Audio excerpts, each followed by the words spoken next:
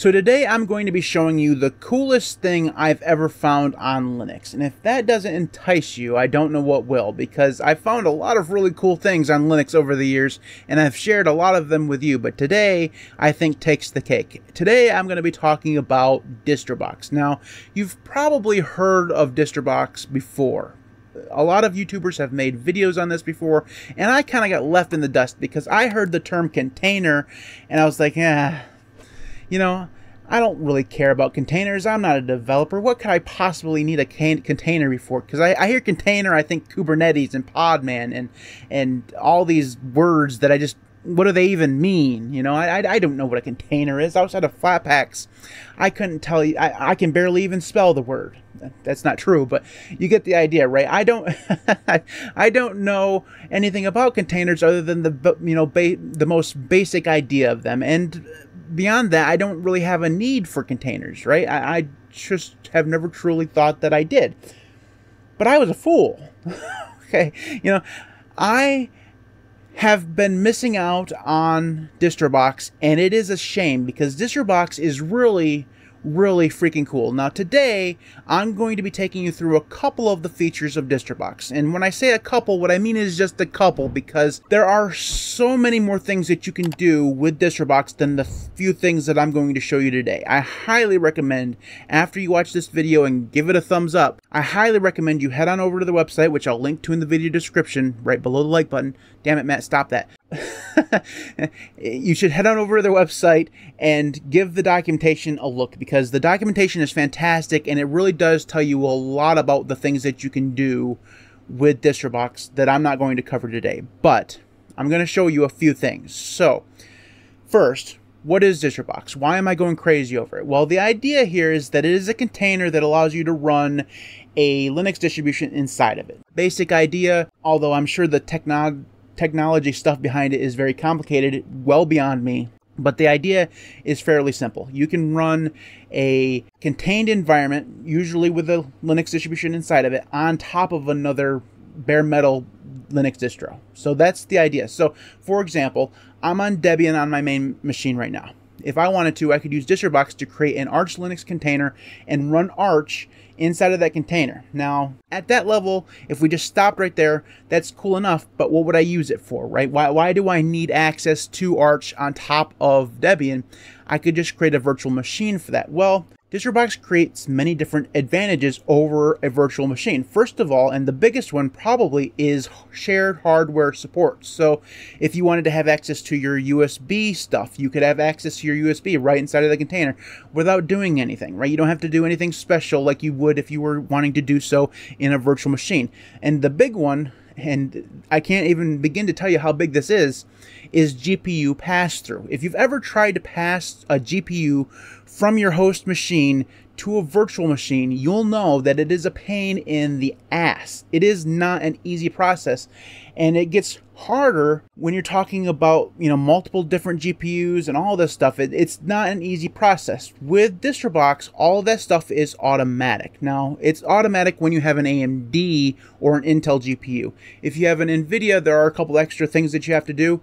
Unfortunately, I don't have an NVIDIA card, so I can't show you those things, but the documentation, again, is very good, and it's, from what I've read, really not all that difficult in order to set it up. So it's just a couple extra steps. So if you wanted to pass your GPU through, if you have an NVIDIA one, you do those extra steps. If not, and you have an AMD or Intel, it's automatic. And what that means is that if you wanted to, you could install, say, Steam or one of the other game launchers inside of your Distrobox and run games from it using your dedicated hardware.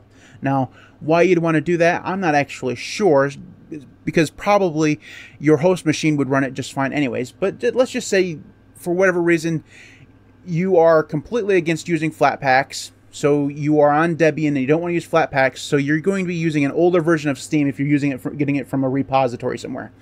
And you want the most recent version of Steam, but you don't want to use a Flatpak, so you could use Distrobox theoretically to do that. That's a really weird example. A better example is probably like Firefox. So let's just say you wanted to use regular old Firefox. You didn't want to use the ESR version of Firefox on Debian. You could install Firefox in a ArchLinux container, or ArchLinux Distrobox, I should say, and just run Firefox, the brand new spanking version, from that container. there are many different scenarios that you can think of situations where you want the most recent version of something, but your distribution doesn't have it, or let's just say your distribution doesn't package it, right? If there's something from the AUR that you want, but you're running Debian, you can install an ArchLinux Distrobox and get that package from the AUR. It's really, really cool. So I'm like 5 minutes into this video. I haven't even shown you anything about this. So let's go ahead and jump in. I have so much to show you. This video is going to be phenomenally long, but it's really super cool. So I hope you guys stick around because, like I said, it's awesome. So first off, you have to install Distrobox. It's very, very easy. Just sudo apt install Distrobox, sudo pacman-s install Distrobox, sudo dnf install Distrobox. You get the idea. It's in all the repositories, and it just downloads, and you're ready to go. That's really all there is to it. Now, the first thing you want to do before you start messing around with things is look at the documentation. So if we go to a browser here and go to their website, you can see that it has really good documentation and it's very well laid out. So the first thing that we're actually going to want to do is go to the compatibility list for the container distros. These are the distributions that it supports. So there are 20, maybe 30 different distributions that they support, although it's not really nearly as many as you think it is because a lot of these here are duplications. So the reason why there are duplicates is because the ones that have toolbox next to their name are more suited towards actually using them. They have more packages and stuff that it actually includes when you install the Distrobox. The ones without toolbox are more minimal, so you'd be kind of more on your own to set those things up. So if you're kind of looking to use one of these things out of the box, install one of the ones that have toolbox next to the name. So today we're going to actually install Fedora. So in order to do that, we're going to need this URL here. So I'm going to install Fedora 38. I'm going to take this URL here. I'm going to copy it. I'm going to go to a terminal. I'm going to do distrobox create and then -I for image, like so. I'm going to copy that URL that we just copied. And then I'm going to do -n and I'm going to give it a name. So I'm just going to call this Fedora 1, and then I'm going to hit enter. Okay, so once that is done, and it doesn't take very long, it's going to give me a command to run. So I have that command right here. I'm going to copy that and paste it into the terminal, and I'm going to enter. Now, it's going to take a couple minutes here to actually install the Fedora onto the container. It doesn't usually take any longer than 2 minutes or so. Most of the time, it doesn't even take that. And you'll see some output here once it actually gets going. So I'm going to cut the video here and I'll come back. Okay, so once it's done, you're actually going to be inside of the container already. You can see that by your host name changing. So in this case, it's going to be the name that we gave it up above. So I gave this the container name of Fedora 1. So if I want to, say, use neofetch, I do sudo dnf install neofetch. I'm also going to install exa so that I can do LSs here. And while it's doing that, I'm going to explain something that's cool. So basically, what Distrobox does is it uses your home directory. And when I say your home directory, what I mean is the host machine's home directory. So if you have configuration files in your .config, or if you have things in your home directory, it's going to use all those things. So one of the things that you'll want to see here is that it's actually going to use my configuration file for neofetch from my home directory. So if I do neofetch here, just like so, it's actually you're gonna see the little Debian logo there. You're gonna see the little kitty ASCII art that I have on my regular machine. So if I actually go to my regular machine, you can see I'm on Debian here, and it's using that particular configuration file for neofetch. So I've just installed Fedora packages basically on Debian. Okay, that's basically what I've just done. Now, it's more complicated than that, obviously, but if I do an ls here, you can see that it's just using my home directory that I have on my host machine. So I have a directory here called test right now. If I go to my other tab here and do an ls inside of my home directory, an actual home directory, you can see that test file exists in both places. So if I were to, inside of the container, if I would do rm-rf test, and then I go back to the home directory here and do that ls again, you can see that the test directory has been deleted. So it's using your home directory. The rest of the files on the system are contained inside of the container. So your etc directory, your user directory, all that stuff is inside of the container, and all of the applications that you install are inside of the container. So the neofetch that I installed on Debian doesn't work on Fedora. I have to install it in both places.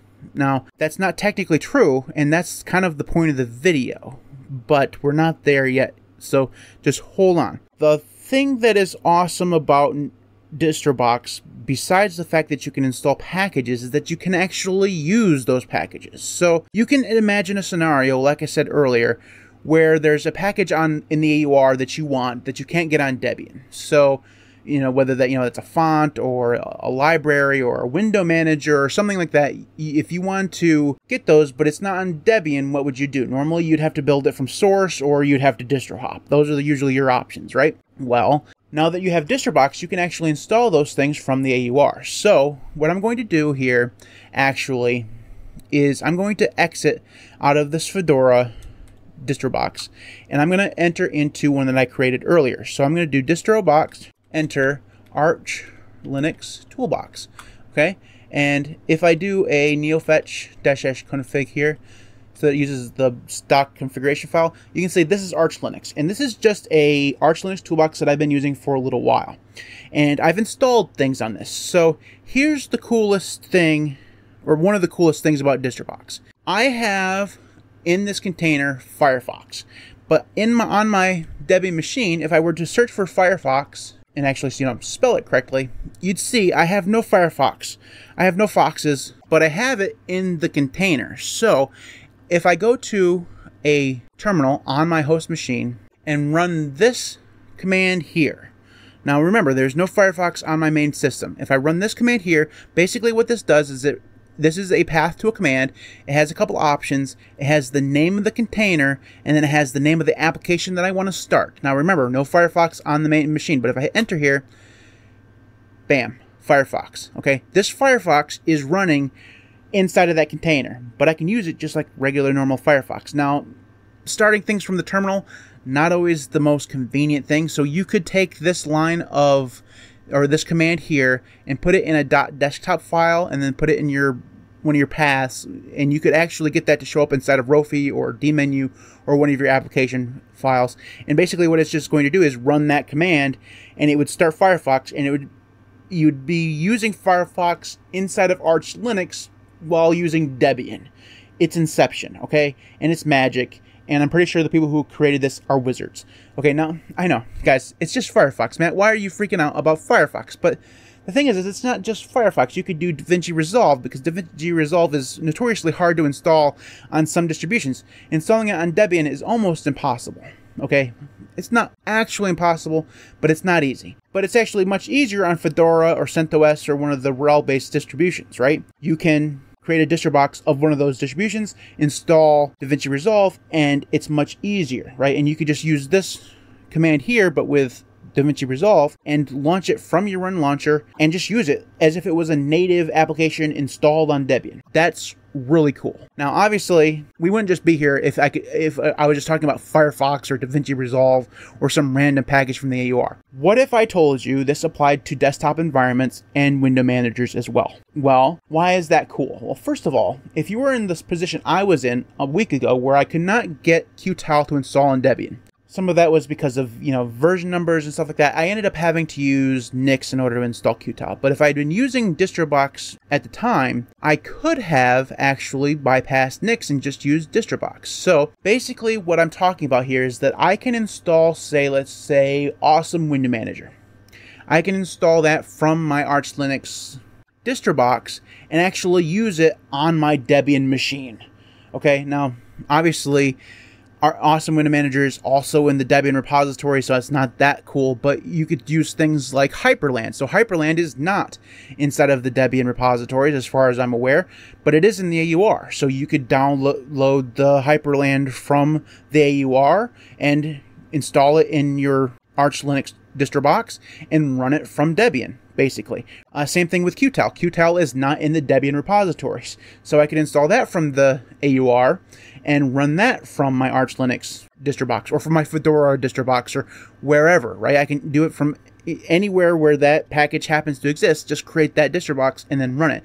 Now, obviously, there's a way to do that, and I'm going to show you that. But the idea here isn't necessarily to show you exact how-to, but to show you how cool it is. Because I like I said at the beginning, I implore you to go check out the documentation, because there's so much more to this that I'm not explaining, and I'm probably not explaining what I am explaining very well, but I'm trying here. So go check out the documentation. It's going to save you a lot of my blabbering. So let's go ahead and close this out here. So let's go ahead and install Awesome Window Manager. So in order to do that, I need to go back to my ArchLinux toolbox and do sudo pacman-s. I actually need to spell that right. And then awesome. Okay, I'm going to hit enter here, and it's going to do its thing. Okay, and then what I'm going to need to do is, while I'm still inside of the container, and I'm going to need to find the .desktop file for Awesome Window Manager. So I'm going to do an ls here of user share x sessions. Now remember that this is on the container. It's in my distro box. By design, any user files like in the user directory or inside of Etsy or whatever, those are not accessible to the host. All right, these are not things that I could access from my Debian system, but the home directory is. So in order for me to boot into Awesome from my Debian machine, I need to have that .desktop file inside of my user directory on my host machine. So in order to do that, I'm going to do cp awesome desktop, and then I'm going to do /. Okay, now once that's done, and I've seen that I have that in my home directory, I can exit out of my container here. Just hit exit. It'll exit out of the container. Now I'm technically back in my Debian machine, and I'm going to go to my scripts folder, and I'm going to create the following script. So this script here does two things. So it's going to tell it that it's a script, so that's not really a thing that I counted, and that's going to use this line here. This line here basically tells your host machine and DistroBox that the user that you're using is you, if that makes any sense. It's more complicated than that, but basically it's just telling the host that it's the local user trying to execute a command, okay? It's because otherwise it's not going to know what users has permission to do so. It's, like I said, it's more complicated than that, but you need that line inside of a script, okay? And then you need this line here. Now, we've used this line before, okay? When we launched Firefox, we used this exact line. So it's the path to distrobox-ender, the -t and -n flags, and the name of the container.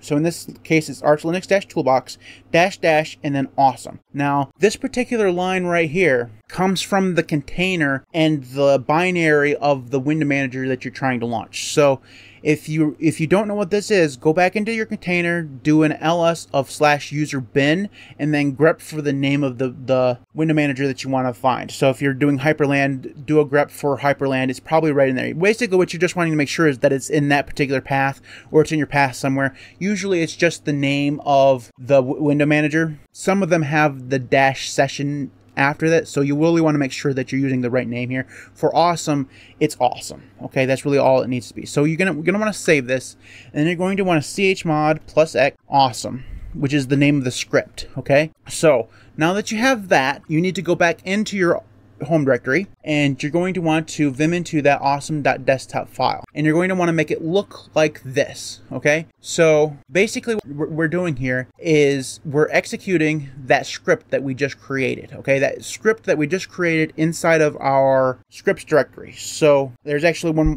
thing that I need to show you. So go ahead and finish this, put the path to that script. You'll want it inside of your path, your capital PATH path. Okay, and that's the reason why it's /user local bin awesome. That's the thing that I missed here. So if you go back to where that script was, so our script right here is awesome. You're going to want to do sudo cp awesome, or actually you're going to want to do the whole path. No, just that will work actually. We're not doing a link. And then you want to do user local bin. Okay, just like that. It'll ask you for your password. Mine's already there, so I don't need to do that. Basically, what that does is it makes it executable system-wide, all right? So you don't have to use the whole path. So that's why this says user local bin awesome. That's where that script that you created actually needs to be. So once you've done that, you can save this, and then you are ready to log into Awesome. And that's what we're going to do. So I'm going to save the video here. I'm going to log out, and I'm going to show you Awesome. Okay, it's going to be Awesome Window Manager. Now, you always got to remember that Awesome Window Manager is available in the Debian repository, so this isn't as cool as it could possibly be. I could have done Hyperland, but then I would have to set up all Wayland and stuff like that.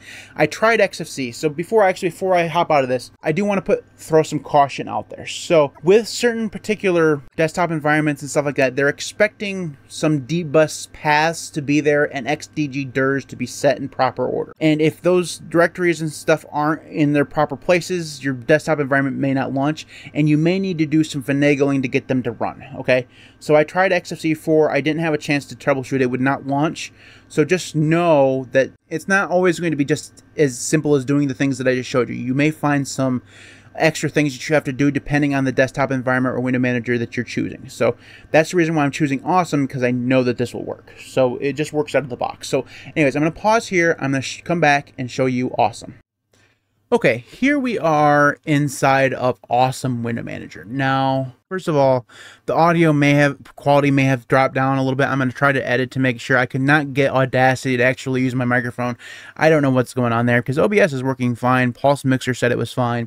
Don't know what's going on there. It doesn't really matter. Usually I record in Audacity, but right now we're recording in OBS. It doesn't matter. So, as you can see, I'm inside of ArchLinux using Awesome Window Manager, which we installed inside of a container on Debian. So this is actually Debian, but it's a container running on top of it, you're running ArchLinux, and that's awesome. Okay, it's the coolest thing I've ever seen. Now, I know that I keep going on about this, but I can't kind of get over the fact that I installed Awesome inside of a container. Now, like I said, Awesome isn't the best example that I could have used. I could have used Qtile. I could have used something like Hyperland. I could have used XFCE if I could have gotten it to run. That was the original idea. Something that I just did not have on my main system that I could have installed. And Awesome, it was there. But the idea here is that you can install whatever you want and actually run it. And that gives you an enormous amount of possibilities to choose from when it comes to packages, package managers, basically anything you can think of. If you want to broaden your horizons to a different distribution, but you don't want to hop off the distro that you're on, you can go install Gentoo inside of your Distrobox, and it would work. You could use a merge, you could use all of the use flags that you want to use, you could do all of that stuff inside of Gentoo on top of Debian. You know, you don't have to install a virtual machine, and it will have GPU pass-through, it will have your networking pass-through, it will do all the things that it needs to do to install it, and all you have to do is install your packages on top of it, and it's awesome. You can do Gentoo, you can do OpenSUSE, you can do Red Hat, you name the distro, basically it's there for the most part. Obviously, the smaller distros not going to be there. They don't focus on Arch-based distros, so you're not going to go find XeroLinux or Endeavor OS or something like that. You're just going to get the main big ones, right? But you get the idea. And for me, this all opens up a whole bunch of testing opportunities for myself. You know, it gives me the opportunity to use the AUR, which I miss from when I used ArchLinux, but I don't have to switch away from the stability that is Debian. That is so cool. So yeah, that is Distrobox. Now, like I said at the beginning, I only scratched the surface. I don't even think I scratched the surface. I just touched the surface. You know, I didn't make a dent in this thing. There are so many more things that you can do. If you're a developer, this gives you a whole bunch of options for having different versions of libraries and stuff that you can incorporate into your code, and you can do all of your compiling inside of a different, you know, distro. You can do a whole bunch of testing on different distros, all of this stuff, and it makes it so much easier than setting up a whole bunch of virtual machines and then having to deal with, you know, GPU pass-through, USB pass-through, you know, different weird resolutions and stuff like that you have to deal with, and you're dealing with a virtual machine, and you don't have to download all the ISOs, right? Like, technically, yes, you're downloading the stuff from the ISO, but it's all minimal, and you install the stuff that you want extra on top of it, right? You don't have to worry about, you know, a 4 gigabyte ISO or anything like that. And you don't have to have all those packages just lying around. The options here for you to do things, whether you're a developer or just a regular user, are so cool, and I'm so looking for. This is going to work its way into my daily workflow, and it may just take over from. So I've been using virtual machines as my workflow over the course of the last couple months, maybe 3 months or so, and I've been really liking that. It's possible that I could use Distrobox instead. Now haven't really thought that process through yet, how I can maintain the privacy and stuff that I was looking for in a virtual machine. And I need to learn more about this, obviously, but the possibilities are there. And I think the possibilities are endless. And I'm so excited that I was able to share it with you guys. So that is Distrobox. If you have thoughts on this, you can leave those in the comment section below. I know I didn't do as well a job of explaining this as I possibly could have. It was kind of all over the place. So don't take any of this stuff really as a how-to. Again, check out the documentation. There's also a blog post that I will leave in the video description showing you how to install window managers and stuff like that. That's where I got all of the scripts and stuff that I showed you earlier. So you can follow that along there. It explains it much better than I did. So definitely check that stuff out before you actually do this, because again, it's easier to do from someone else's how-to than mine. It's just mine wasn't quite as coherent as I wanted to do. But I recorded this video 3 times. Before I actually jump out of this, I want to give a big shout out to George Castro. He answered my questions, and he always answers my questions so very patiently. So thank you, George, for your support and your just being pure awesome. So follow him over on Mastodon. He's awesome. So that's it for this video. If you have thoughts on this, again, comments in the comment section below. If you haven't already, leave a thumbs up on this video. It really does help the channel. You can follow me on Mastodon or Odyssey. Those links will be in the video description. You can support me on Patreon at patreon.com/thelinuxcast. Links for PayPal and YouTube will be in the video description if you'd rather support me there. Thanks to everybody who does support me on Patreon and YouTube. You guys are all absolutely amazing. Without you, the channel just would not be anywhere near where it is right now. So thank you so very, very much for your support. I truly do appreciate it. You guys are awesome. So thank you so very much for your support. Thanks everybody for watching. I'll see you next time.